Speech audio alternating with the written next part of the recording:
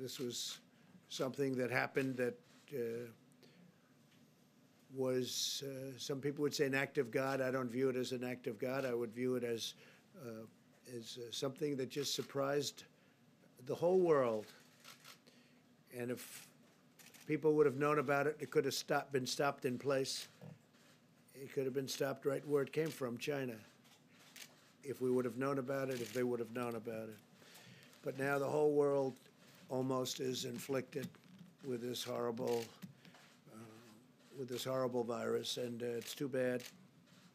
It's too bad, because we never had an economy as good as the economy we had just a few weeks ago.